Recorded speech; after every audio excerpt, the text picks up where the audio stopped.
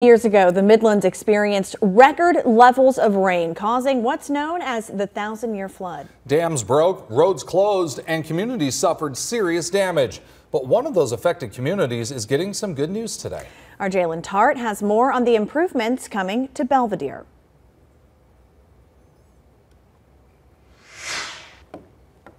Residents here in the Belvedere community are seeing major home improvements just like this one, where they are seeing HVAC systems, roofing systems, and other maintenance repairs being done.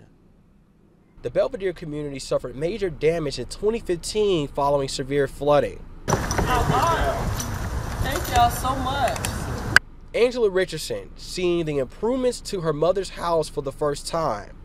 Following the floods, this house was left with severe mold and other damage. In here, you could actually smell the dampness in the house and stuff like that. So it was a lot of mold and everything everywhere. The Belvedere community is made up of African American seniors living on fixed incomes. State Representative Leon Howard, along with City Councilman Ed McDowell, said the disaster relief project to repair these homes is in phase 2 with 20 homes already completed. African Americans communities did not get what they deserve in the DR program. We have a tremendous amount of problems with the DR program as we speak. We have other people in other communities who are receiving poor service. The repairs to Belvedere cost $4 million.